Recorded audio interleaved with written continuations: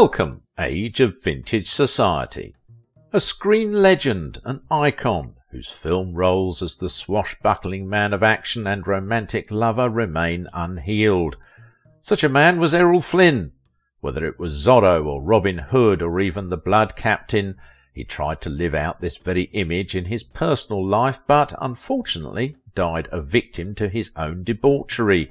His fall from grace is the source of endless myths, many of which can now be unwrapped. Why Errol Flynn wanted to dominate women. Make sure to watch the video until the end and leave your thoughts in the comments. If you are new here, join our wonderful community by subscribing to the Age of Vintage channel.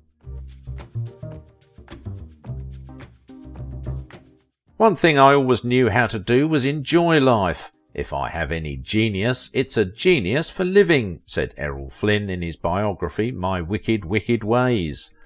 For a man who claimed such a great appetite for living, he seemed curiously dedicated to self-destruction.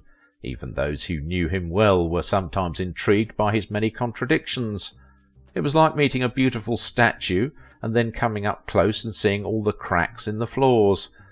Flynn's looks made him a natural in front of the audience and camera. He was carefully groomed for success by Hollywood. However, there were dark secrets in his past, and he was reinvented by the studios, who preferred to gloss over his misspent youth. They presented him as a native-born Irishman when in fact he was born in Tasmania. Among other characteristics that he displayed at school, a smart attitude, and that continued throughout his life.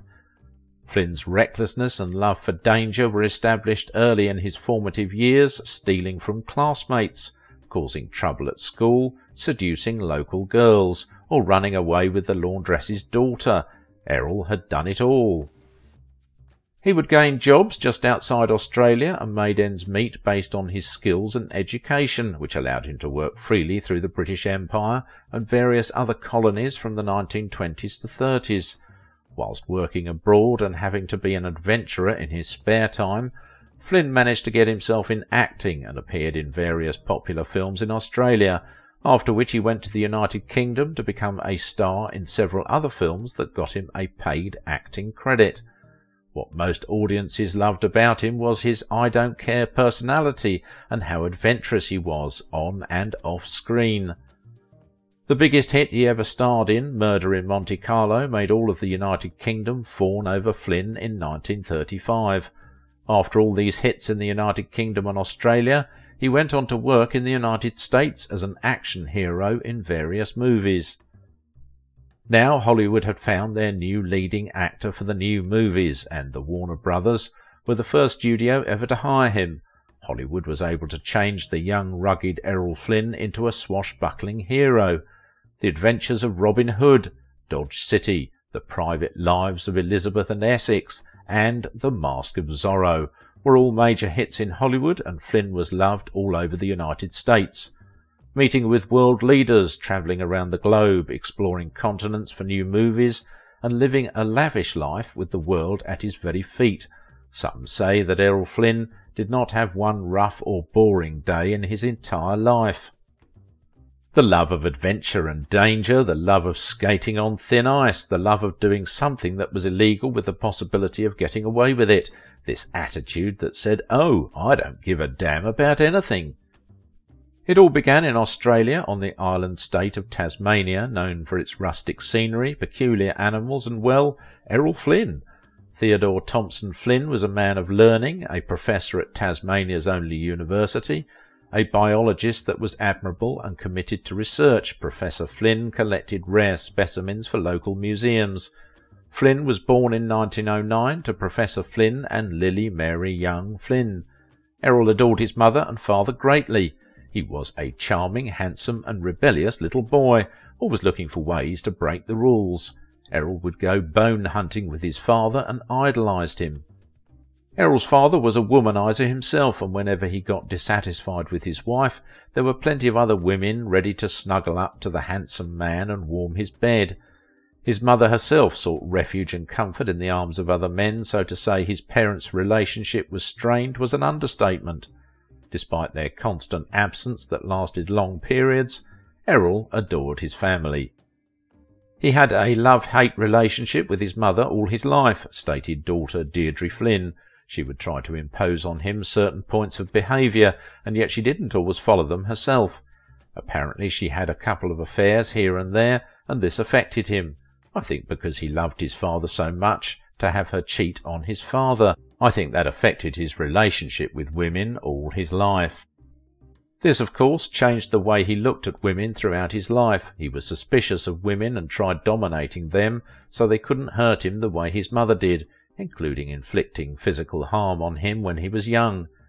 He was a very engaging little boy, charming everyone around him. It came as no surprise that Flynn was always troublesome at school and was expelled from every single one he was enrolled in, from kindergarten to high school, but no doubt they remember him.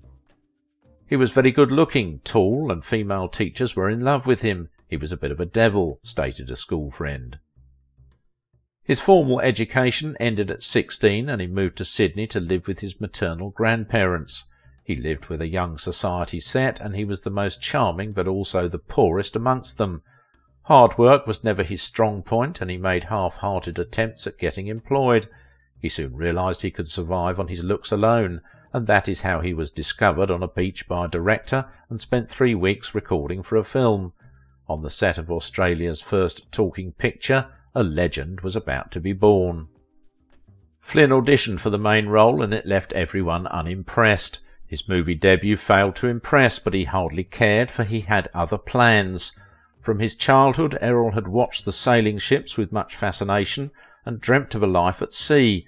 He badgered his family for loans and eventually had enough to buy a weather-beaten boat, the Sirocco. Though he had little sailing experience in 1930 with 3 friends, he set out on a dangerous voyage that was to last 6 months, from Sydney to New Guinea. Over the next 4 years he made constant trips to New Guinea, and what started as an honest quest for a job turned dark fairly quickly. He was doing semi-illegal things. He seemed to be trading cobras, diamonds, rare bird feathers and tobacco. He was running a plantation, and he was even black slaving. Flynn left New Guinea with a little more to share for it than malaria and a dose of gonorrhea.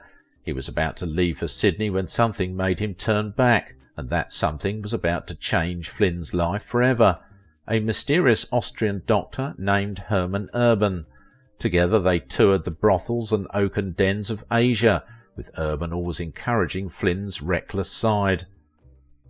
Flynn now had dreams of becoming an actor, and there was only one place to be for that. Errol was 25 when he set for Hollywood, and he did not even have to get off the boat to make his mark. On the boat he caught the eye of a successful French actress, Lily Demeter. The ravishing French woman was absolutely obsessed with him, and was the one who'd help him start his career. Hollywood in the 1930s was a small incestuous town, with a few connections to go a long way. Lily got Errol in at the gates at Warner Brothers. She would later claim credit for discovering Errol Flynn. Somehow the studio boss, Chad Warner, was convinced to take a huge risk in casting an unknown for the biggest film of the 30s, Captain Blood. It was said to be the biggest gamble ever, and Chad Warner was lucky with how things turned out. Flynn showed up at the premiere with his now wife Lily Demeter, who was in tears. When asked why, she stated, "This is the day I have lost my husband." Over the next 2 years, Errol made half a dozen films and rocketed into the stratosphere as the biggest star of Hollywood. In their new home on Sunset Boulevard, Errol and Lily literally had their world at their feet. A perfect couple living the dream, but behind these perfect images, a typhoon was brewing. Flynn had started having affairs since the very beginning, and he'd wonder at times why he had married Lily. While their intimate life was amazing, the turbulence of their daily life shook them to the core. It is said she'd break plates or vases on his head whenever they'd argue. "Whenever I think of Lily Demeter, I think about the hole she left in my head," Flynn said about his wife. To escape Lily, Errol exchanged one war zone for another, from New York to Europe and the Spanish War, and then to Southern Asia. He went with his friend Herman, writing and photographing his way through Spain, and on his return he was once again the main lead in romantic films. Now richer than ever, Errol lived it large. While Flynn's career was rising, Lily's had been declining at a rapid pace, and his intense womanizing left her sorrowful. After 7 years of suffering, the couple separated. To escape all of this, he built a 10-acre estate on Mulholland Drive, a part farm, part playboy mansion, where he lived the ultimate bachelor life. During the span of a few years that transcended into the early 40s, Flynn wrote 2 books, threw talk of the town parties, and got involved in scandals and smuggled a teenage Mexican girl across the border. During his trial in court regarding the assault of 2 minors, he noticed a young woman that went by the name Nora Eddington. Now the jury voted him as innocent and he won the case. Errol had always made it clear that he was not the marrying kind, and when Nora fell pregnant after their first night, he delayed the inevitable for as long as he could. When she entered his house for the first time, she was flabbergasted, to say the least. "He was the most gorgeous human being I'd ever seen," said Nora. He married her in the very last days of her pregnancy, almost as she was delivering in 1943, and they went on to have 2 children together. It was the very paradox of Errol Flynn that he would embody both playboy and a devoted father. "He was very much a part of our lives growing up. He helped me with riding, taught me how to swim. I learnt so much just watching him," his daughter said. Soon America entered into the Second World War, and Errol's sword was replaced with a gun, and movies he starred in were dedicated to the war heroes. He felt ashamed that he was here play fighting while there were actual men sacrificing their lives for the country, and so he applied for every branch in the services, but had been rejected. Warner Brothers had been hiding the fact that their star had tuberculosis. Errol's list of diseases included an enlarged heart, traces of malaria, and chronic back problems.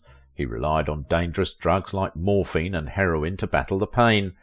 His dependence on these drugs grew every day. Nora could not bear to see him destroy himself with each passing day, and after 6 difficult years she left him in 1949. Drinking had a lot to do with it, and other things that just added up and added up. "I was very young and I couldn't take too much of a lot of things," Nora said. Make-up could no longer hide his difficult lifestyle, and he had grown tired of Hollywood, so in 1950 he went into a self-proclaimed exile in Europe, a new life and a new wife. He married a young actress called Patrice Wymore, and together they would live a gypsy existence.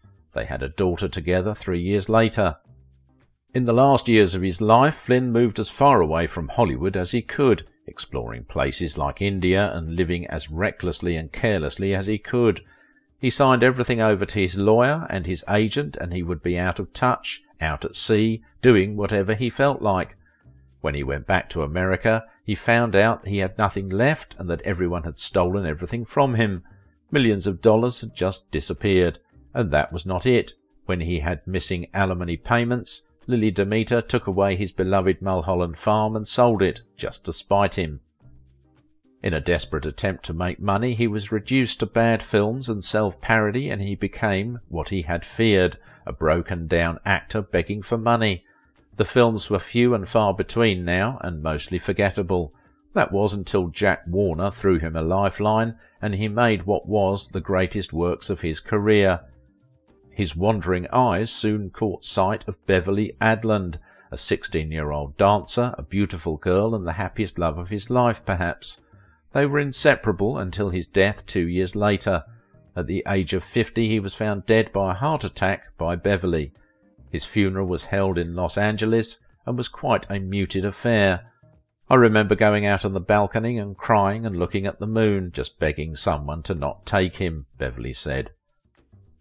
And the industry he fought against so much finally claimed him as their own, and what he did perhaps no one today could achieve that height of fame or success in Hollywood.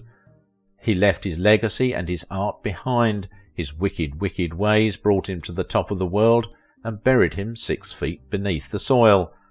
No matter, he was the greatest star the silver screen had ever laid its eyes upon. Wasn't I a nasty character? Wasn't I horrible? If you liked this video, don't forget to give it a thumbs up, subscribe if you are new here, and if you want to support my work, please visit my Patreon page. Errol Flynn had a personal trauma behind why he chased women all the time. What was Katharine Hepburn's reason? How Katharine Hepburn jumped from man to get fame? Let's find out.